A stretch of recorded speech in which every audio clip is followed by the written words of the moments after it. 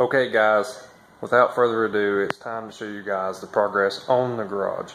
And before we do that, I definitely want to show you guys these features that's been done on the car. All these companies have been helping us out a ton, and I definitely got to give a big shout out to them on every single one of these posts that's just happened. And just in the past couple of weeks, the Full Metal Goat, this bad boy right here, this thing has been blowing up like crazy. The likes has been throughout the roof. I mean, it's been crazy. I cannot be more thankful for everyone, for their shares, their comments, for all these companies, for all they're doing. This is awesome.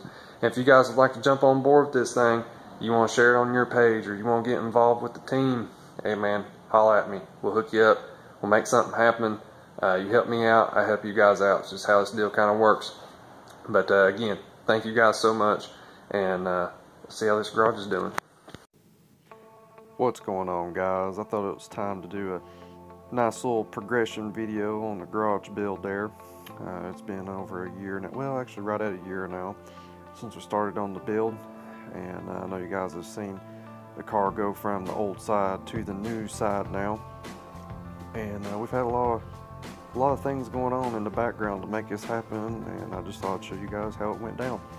But pretty much we had to start digging out the front of my shop there, and currently at that point it was a 31 by 31, and I wanted to turn it into a 31 by 62, and we just started digging it out. Hired some good group of guys to come out and help me out on digging it out, and there's me and Hannah, and there was a ton of digging involved in this deal just to get it all leveled out, believe it or not. I think there ended up being like 8 loads of dirt that end up coming out of that right there. It was a lot more than what I was expecting. But here we go. We've got the footers all dug out there, and it was a pretty interesting deal, that's for sure.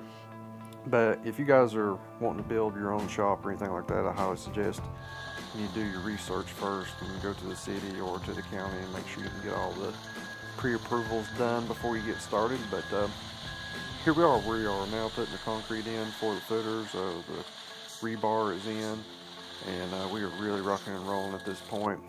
And there you guys go. You can see the footers are poured, and this was a really cool step right here. I kind of really got to see how big this place was really going to be. But I ended up subcontracting out the block walls, and I just found out that'd be the easiest way to handle that. And the guys I hired, man, they knocked it out literally in 2 days. And I told them where I wanted my garage doors, told them where I wanted my man door, and they just knocked it out. And it looks awesome, and they did a really good job with it. But here we go. We got our gravel, and there we just got our concrete poured for the floor, and we're really moving at this point. I mean, we really got a ton of stuff done and knocked out, and those are basically the things I had to get subcontracted out. The rest of it I knew I could pretty much handle on my own. Then the bad weather hit, so it started snowing, and this is pretty much what happened and put us at a stop for a little bit. This happened. Started snowing. My Pontiac's covered in snow. My materials, I finished building my garage, is covered in snow. And everything else is covered in snow. So, we ain't finishing the garage this weekend, it don't look like. But we're gonna work on the other Pontiac instead. Hope everybody has a good weekend. Okay, so finally the weather cleared up enough so we can start putting the trusses up. And I just had some prefabbed trusses made so we can just really move with it pretty quickly, and I hired some guys to help me get this little portion knocked out right here, and man, they really knew what they were doing, and I just helped them where they needed help at, and then we put the roof on it. And honestly, the roof really wasn't that bad either, where I went with 10. The biggest thing was getting the pieces cut there at the gabled end part, and here we are, we're dried in. And so far at this point, probably at the, I'd say about the 3 or 4 month area there on how long it's taken me to get to this point, but doing little things that I can do on my own, and then hiring for some help. We're rolling today. Check this out. We're getting our walkway done there, going to the garage. Had to do that because of the city, but you gotta do what you gotta do to make it happen. We're getting that put in. Right now I'm working on my soffit up underneath here. I'll switch this around, let you guys see this here. It's looking pretty good though. We're rolling, man. We are rolling. And right here you guys can see we've moved on to the other side there where we're getting the soffits put in.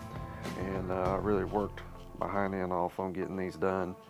And they end up turning out pretty nice. But I think I've got a little clip here at nighttime where you can actually see the soffits are done before the gutters get put on, and it turned out pretty good. And I'll tell you, that was definitely a little bit high up there, higher than what I like to be on the little ladder there, but got it done. And there's a little walkway, you guys can see it goes to the shop. Yeah, here you go, you can see the soffits now put in, and this is before I painted the shop. And you guys have seen the YouTube video there of when me and Jesse and Hannah, when we all painted the outside there.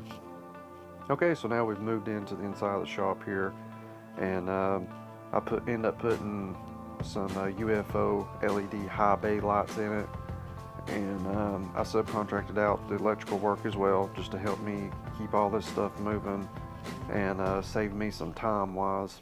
And we started running into some problems on the old side where it was such an old shop, and those guys end up having to rewire almost all of the old side to get it up to code because it just had a bunch of junk in it pretty much. But we got those problems fixed, put a new panel in, and now we're up to code and we're in good shape. But those are just some things you kind of go through when you're dealing with an older building and then adding on to it and fixing electrical issues. If you guys are wondering about the water there on the wall, we got some insane amount of water rain wise, and that was before the walls got sealed up. So yeah, here you go, we're getting ready to start doing the painting right here on the inside. I ended up using one of those airless Harbor Freight sprayers, and it worked really good. It just took like 2 or 3 coats on the inside, and this is like the first coat I put down, and it ends up working pretty good. Moves a whole lot faster than a roller. And there's my cutie butt. She's helped me there in the shop. She's always been a big help for me on getting the things done we need to get done. And there we're putting our ceiling in, get it all sealed up for the winter time. There we go, you can see the outside's all painted up. And again, Jesse and Hannah, they helped me out a bunch on getting that project done right there. And it's looking really good at this point. Yeah, there you guys can go. You guys can just kind of see how the shop is all coming together now. And I just wanted to put this video together for you so you guys can just kind of see all the things that's been going on in the background while I've been building the GTO. It's been kind of crazy, but we're starting to get some things dialed down and get really focused in on the goat there. But I just want to show you guys the shop build there. I thought it was a pretty cool deal, and I thought you guys might enjoy this video. But if you guys would, be sure to leave us a like and be sure to share and comment down below. Thank you guys.